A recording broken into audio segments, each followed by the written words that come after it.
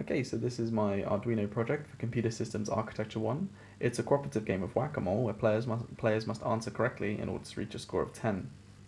The difficulty can be adjusted by changing this potentiometer here, making it quite slow or quite fast. It simply adjusts the delay.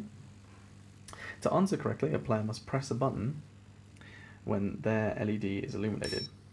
That answer correctly, so a high-pitched tone played, and also the scoreboard incremented by 1. If I were to answer incorrectly, for example then, the score is reduced and a low-pitched tone is played.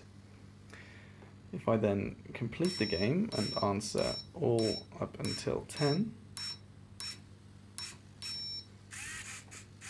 as you can see, the LEDs illuminate and flash to say that the game is over, and the servo motor moves sporadically.